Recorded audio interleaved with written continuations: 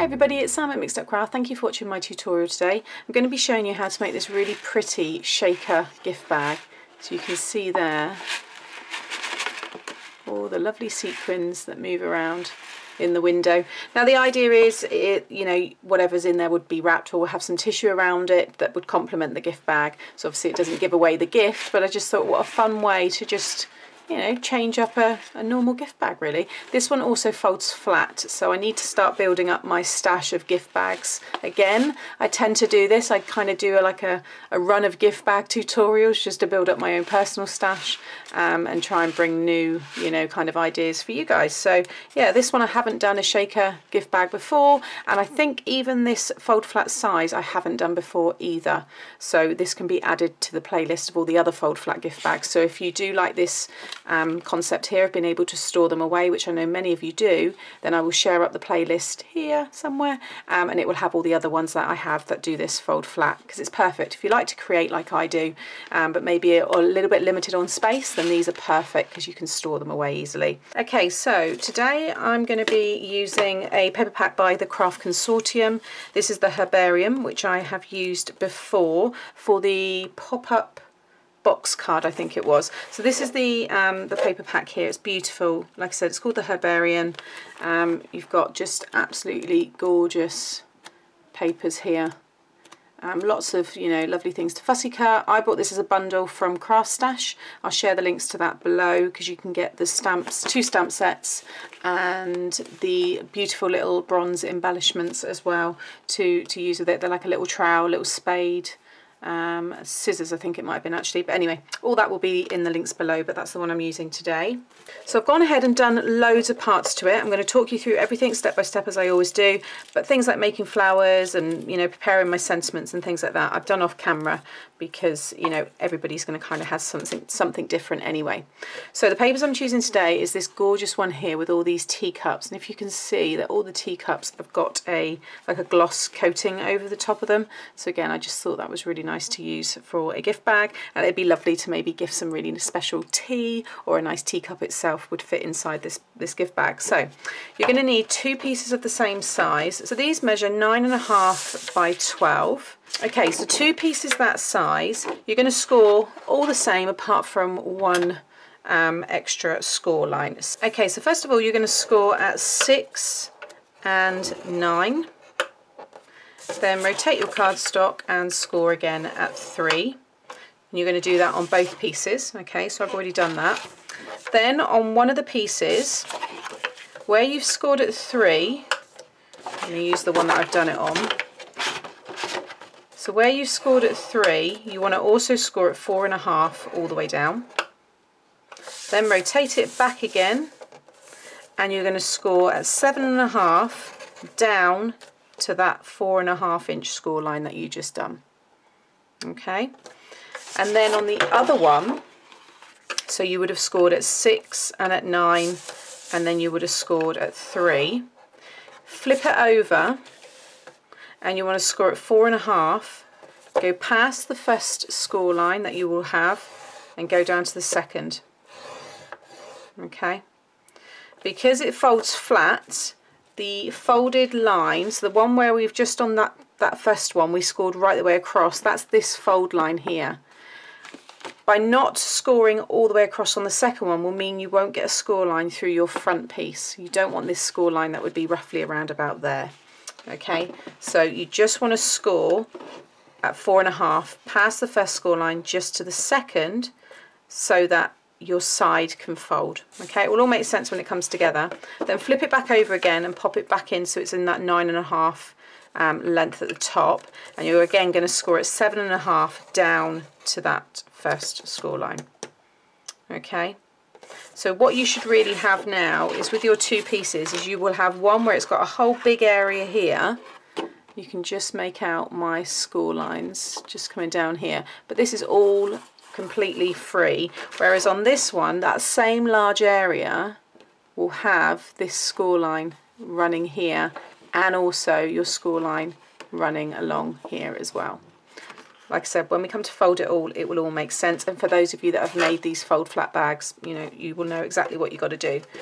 Okay, next you need to do another couple of score lines. So where you've scored at 7.5 down to the first score line, this is your side. What I'm going to do is actually burnish it all, because that way I think it's going to help you see it a lot easier. So this one here, so this is the one where I've just got that large area. I've got my base score line here and I've got my sides there. Where you scored at 7.5, which I would just roughly bring in here as well, so you can see all the score lines coming together. That's that 9-inch score line. This is the 7.5 and this is the 6. That 7.5 will meet up with this score line here, whether it's the one that goes right the way across or the one that just goes partly across one side. You basically, from the bottom of that 7.5-inch score line, you want to score across from the score line down to the bottom left and bottom right of that rectangle shape that it would have formed. So again, let me just fold that all in.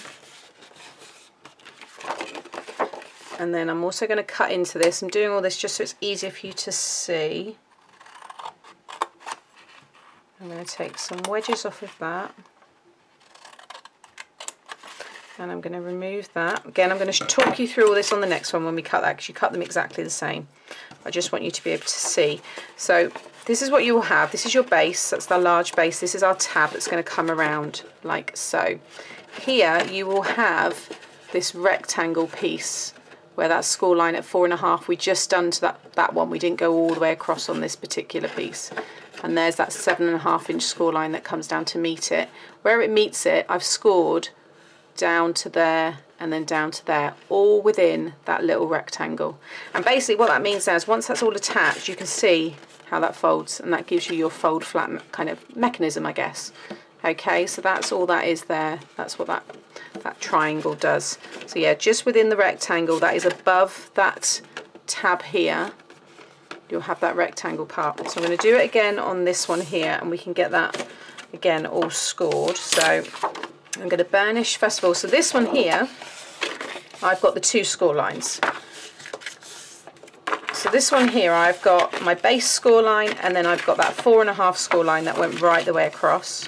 So this one, you're doing those 2 rather than just that little one that we had on the other. And then where I've got my 7.5 score line, it comes down to meet, and you'll see there's that 3-inch score line, and then I'm going to fold this one back that way, and that's that 4.5-inch score line which goes all the way across. There's the 7.5 which comes down there. Again, this is the side. So within that rectangle here, this small rectangle that you have, again, come down where that 7.5-inch meets it, and you're just going to score across like that. And then this one here. Do revert to my other tutorials. I do share some templates in those ones. Once you've done these, the actual kind of the scoring is the same for any one you do. Obviously the measurements will be different, but the process is exactly the same for any fold flat bag. So once you've mastered it, it's very, very straightforward. But I do appreciate this is quite a busy paper that I'm using for this one today. But do look at the other ones, because I do I'll put the one specifically now which has a template, and then you'll be able to understand a bit more what I'm doing. But now you can see I've got my triangle feature there again. So that is the bottom of this 7.5 score line, and then I just go across within that rectangle. Okay, so then what you want to do, because I quickly done the cutting on the other one, but you're going to cut up that one. So that's your base. This is our tab. And then you'll have another score line here. You're going to cut up that one so it just meets that again, and then just remove that and just cut it on an angle so you're creating a little wedge there. And then on this larger tab, I'm going to take a couple of wedges off of each side like so. Okay, so now you've got this large tab here. I'm going to take a little bit off the top of that as well. So this is your back. You will have your 1/2-inch tab and a mounting fold.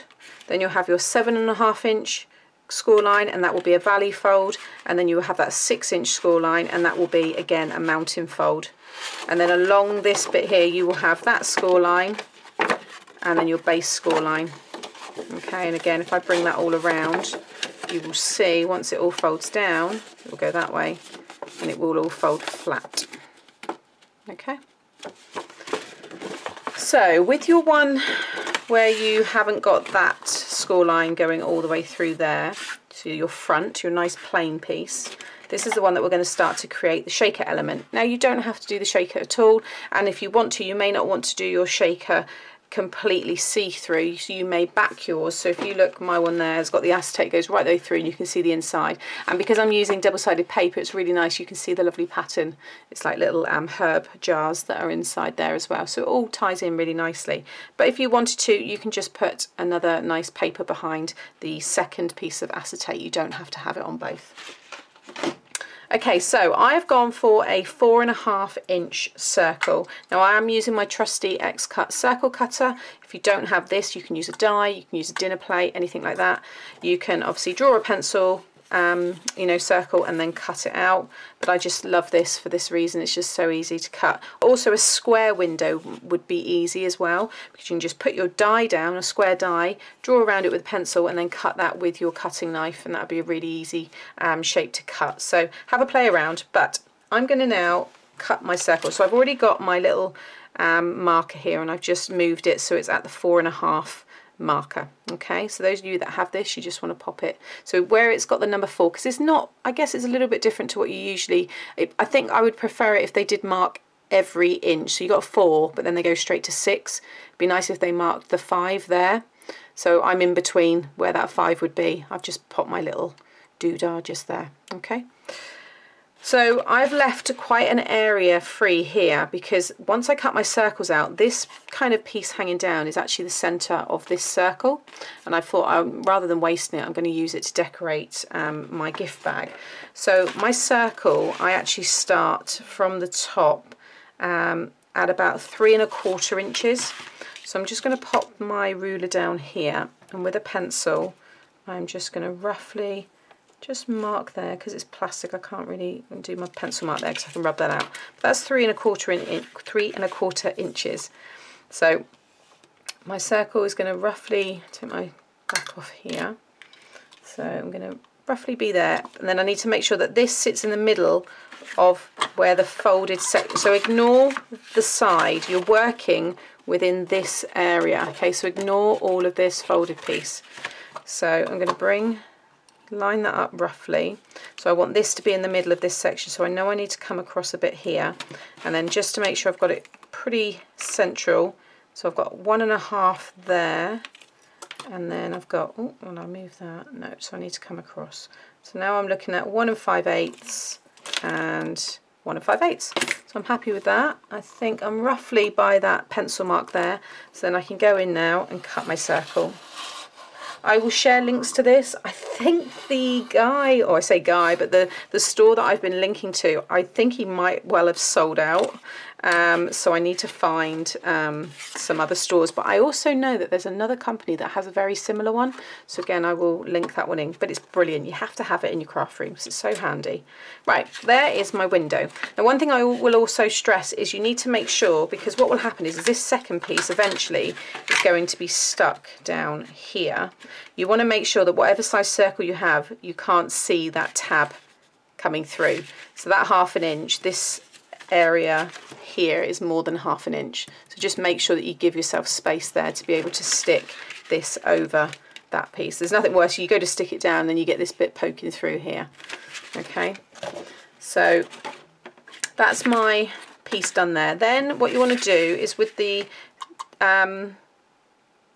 with your, still keep this at the same size, and you want to go and cut 2 more circles. So basically the inside one here is 4.5, then I move my dial to 5.25, so pop it down with the 4.5, cut your circle, leave it down there, don't move it, undo this and move it up to 5.25 and then cut again, and that will give you this ring. Okay, and you'll need 2 of them, which will give you 2 of these center pieces, which are going to be folded in half and create that detail on top.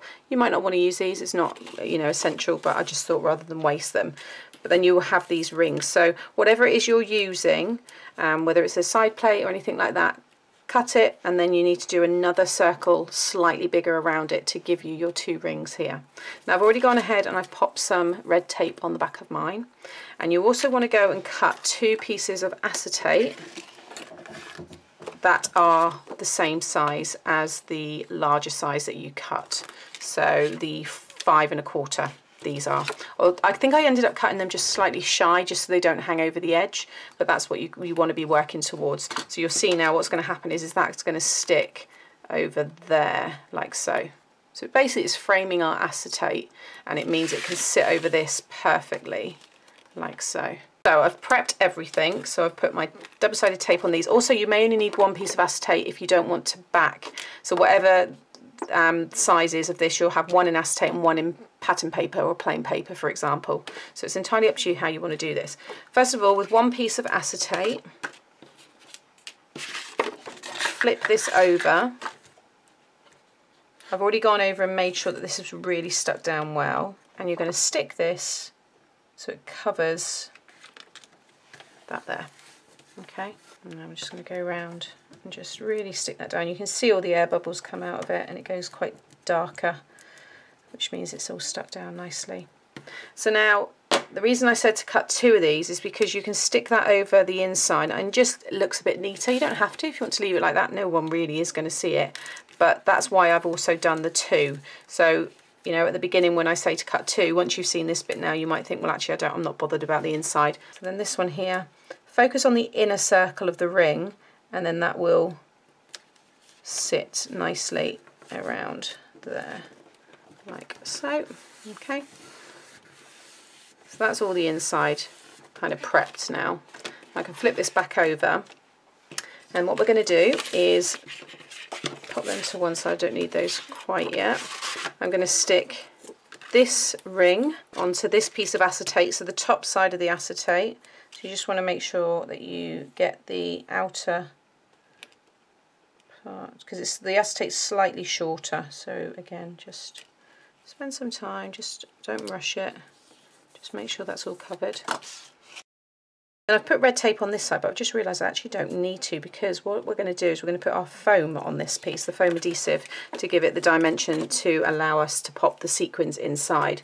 So I have got some strips that I've already prepared. Again, anybody new to my channel, this is some wax paper or greaseproof paper, and this is your foam here, like so. And I basically just stick it on like so, and then I can cut my own strips for my shaker cards. So this works out a lot cheaper for me to do. You know, I like to make shaker cards a lot. I don't make them obviously every day, but I really like this little way. And you can cut them to any size you want as well, but because it's greaseproof, it now allows you to peel it off the back there, but it means it's a lot easier to manage. So I'm just going to trim that piece off. These all go in my little drawer where I keep them all together. So now, even though I've got sticky already on there, I need to stick this on top, but you're going to get your foam like so, and just stick it on there and start working it around like so. And don't worry if the backing paper on top starts to buckle. It's because you're kind of, you know, working it around this circular shape. Once you take that backing paper off, it will, you know, flatten. So don't worry, it's not going to cause any lumps or anything on your project. Now that is going to go over there, and obviously then you've got that little bit of height to be able to fill this with our sequins and things like that, which is what we're going to do next. So I am going to go for those real emerald, yeah, that emerald green colour here. So I'm going to tip these, or I need to do that one, I'm going to tip them all on to that area there. So all within the acetate, and just kind of spread them out a little bit, because you want to make sure they're going to be able to move around like so. And then take your backing off of this piece here, like so. And then if you've got any kind of pattern, I guess, on that, make sure it's the right way. Make sure there's no bits in there, and then carefully stick that down making sure the inner frame lines up with the inner frame of the one below, like so. So hold your breath and stick it down. Okay, so now there's your shaker. And it's obviously nice and neat on both sides.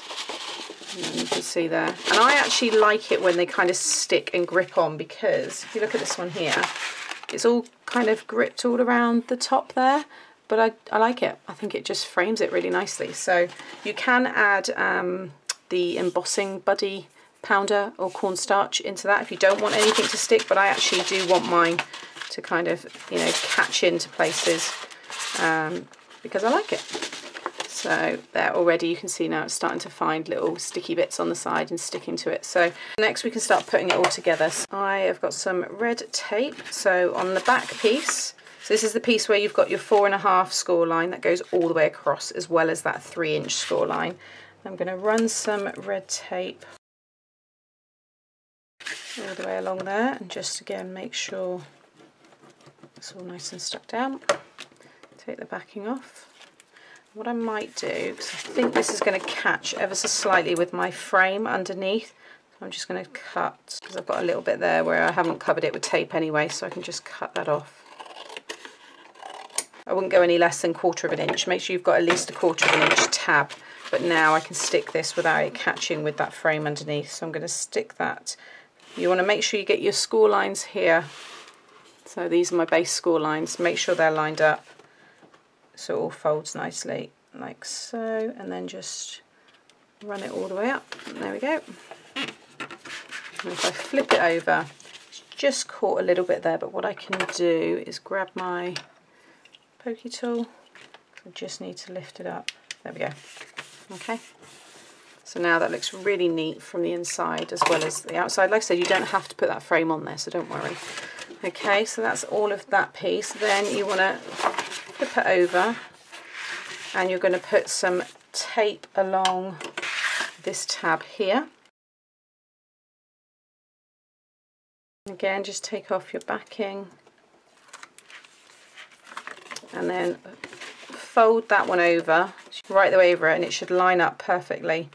Again, make sure your base is stuck down first, because you can always kind of trim the top, but get your bottom part lined up first. And then I can move that over this side so it doesn't damage my shaker part, and just make sure that's all nice and stuck. And there we have it. So already now you can see the gift bag coming together, and then you want to stick everything down. So what I like to do first is pop my back piece down, then pop in my sides, and then stick that down. So when you look inside, you've got a really nice base without the tabs showing. Okay, so I'm going to add some glue to these here on each side and stick them in, and then I'm going to add glue to this one here. And then flip it all over, and then you can go in with your ruler and just kind of, you know, run it over the top there just to make sure that glue's stuck down. Okay, so now you have your gift bag. So it's really nice at the minute, just kind of a paper bag style in terms of, you know, how it closes. So you could put a peg on there if you wanted to. You know, it's up to you how you want to do your fastening, but I have done something a little bit different. So with the 2 circles that you would have had from the inside of your frames that you cut, these ones here, I'm just going to fold in half. I'm going to do it that way so I get the pattern. So that one's going to be one that way, and then I can have, how do I want to do these ones? I'll do this way. So just fold them in half, okay, like so. So I'm going to have, one of them's going to go inside like that, okay, and then the other one is going to go over that there. So at the minute they are kind of more decorative, but I do think it kind of pulls everything together once we've added, you can see there, once the bow's on there and everything. So what you want to do is the front one we're just going to stick down normally, so I'm just going to add some glue along this one, and then just pop that in, and just make sure that you get it nice and lined up before I completely stick it down. So that's just under 3/4, just under 3/4. So again, I'm happy with that, and then stick it down. Okay, so that's the front one, and then with the back one, So you folded it in half, open it up. You then want to cut a slit in the center. So I'm going to mark the middle, which is 2 1/4. Okay, so that's there. And then I have got this piece here, which measures 11 by 1 1/2. So I need to make this slit 1 1/2 inches long, because this is going to slide inside there. So you can see here, that's actually concealed inside. I didn't open that up at the beginning, but you'll see in a minute. Again, this is all optional once you see how I do it, but I do like to really kind of show you lots of different ways to do your bags. So from the center there, because it's 1 1/2, I want to come out each side at 3/4 of an inch. So I'm just going to line up my 3/4 of an inch there with the pencil mark that I've just drawn, and then do a pencil mark at the end there, and then I just go to 1 1/2 there. Okay, so now I've got a 1 1/2 area there, and that's what I want to cut. So I've got my cutting knife, and I'm just going to cut from that one, and I'm actually going to remove the score line. So I'm going to remove that bulk. So then I'm going to come across on the other side of that score line, so, and then just cut across, and that will remove it. Okay, so you can now see I've cut that 1 1/2 inch section there. Okay, and basically what that now means is I can get this piece. So I've just gone and used my ruler or pair of scissors, anything, and just curled it like so. You want to pop the two together about 1/2 an inch. Okay, so I'm just going to pop my glue there about 1/2 an inch and just stick them together. 1/4 an inch, anything like that, but don't do anything more than that, because I think it gives you a nice handle size. And you're going to pop it in there, and you want to have 1/2 an inch coming in like so. Okay, so again, choose a side. I'm just going to pop some glue there and just stick that down. Make sure it's nice and straight, but I've got about 1/2 an inch in there. Okay, get rid of that glue on the front like so. So now that is going to stick over the back side, but look, it's all nice and covered and concealed. So next you want to add glue over to, so next I'm just going to cover all of this now with glue, both sides like so, and make sure I've got the right side facing out, and then I'm going to pop it in the back. Okay, again, and then if you just close it up and make sure the front one here lines up with the back, which it does. So you can stick that all down. So now you have this piece, but it's all really neat. And then it's going to be like so. Now, you're obviously probably thinking, but Sam, the handle's on the back, how that's already open. Now, there's a few ways you can do this. You can add a Velcro dot in there if you want and seal it up. You could put that handle, that side onto here and have one side on there. So it's kind of an arched handle that you just open, and then you've got kind of tissue hanging out. What I've done is I'm going to hole punch there, and I've fed the ribbon through both pieces. Okay, so I've got my crocodile here, and I'm just coming in on the back, and I'm eyeballing this, but you can kind of see there where I've just done my hole punch. So I'm punching both holes within this 1 1/2 inch section. So again, I'm going to come in here, and I think about there. There we go. Okay, so they're both within this section, and then if you fold it up, and then you can do a pencil mark on the other side, and that way you know you're going to get them lined up. So I can see my pencil marks there, and then I'm just going to come in this side here. Okay, so there's my 2 holes here and my 2 holes on the back. Next, I've got some pretty ribbon here, and starting from the back, you want to come in there and then go right through to the front. And then with the other end, I'm going to go across and pop it in that one, and go right through to the front one there, and then it will close it up. And then it's easy to get into once you're obviously under your bow, because it will be like so. And it just closes up, I think, really nicely. It's just unusual, and that's what I like to make. That's my thing. So there are many ways to make it if you don't want to do it that way, but I do think it looks quite cool. So, and I've done that similar way with my, I think I called it like the the Mary Poppins bag or something like that I'd done. So I'll share that link up here as well, because you may want to check that out, because that was cool. Okay, and then I'm going to tie my bow.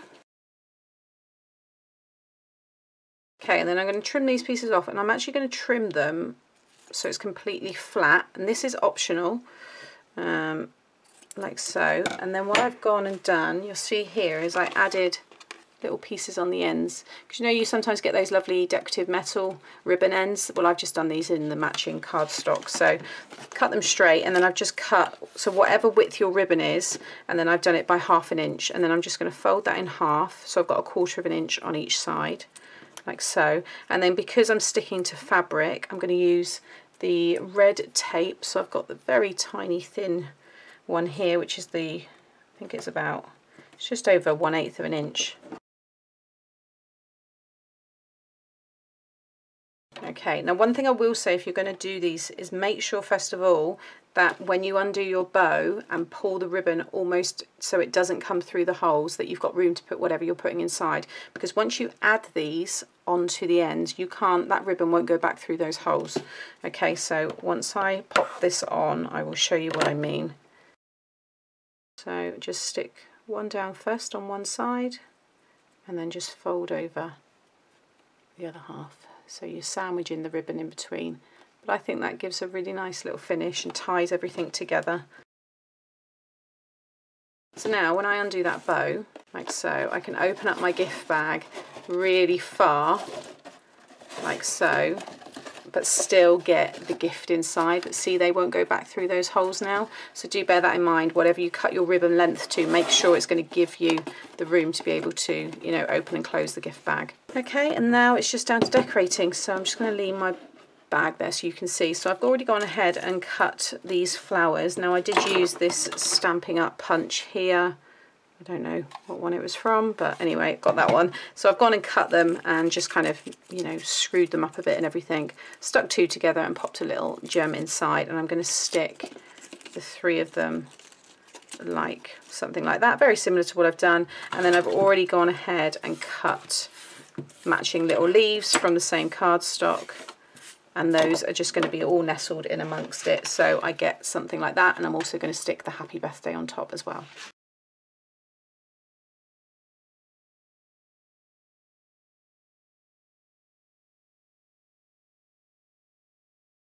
Okay, so there is my gift bag finished. I realised that my happy birthday was actually really dark, and I'd actually done on this one here, it was the same colour as the flowers, so I just changed it, so I've got the same colour there now, but trying not to get the glare in, but you can see there how nice that all falls. You can see the inside paper of the bag because I've used double-sided, so it's got a nice, obviously everything all matches.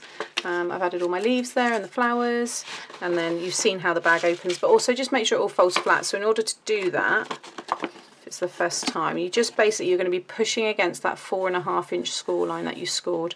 You push in that, and if you've scored and burnished all of these triangle ones perfectly, it will all fold nice and flat. Okay, but they do store away much easier. So there you have it, guys. A little bit unusual in terms of the fastening and just having the shaker element, but I always like to try and bring you other ways to just, yeah, take your gift bags to that next level. I think they look great. I'm really pleased with these. Love the papers, love that little detail on the ribbons, and of course the shaker element is just really fun, I think. So yeah, I hope you've liked it. I hope you've enjoyed today's tutorial. If you have, please give me a thumbs up. I really do appreciate it, and I'll be back again soon with another tutorial. Thanks for watching. Bye.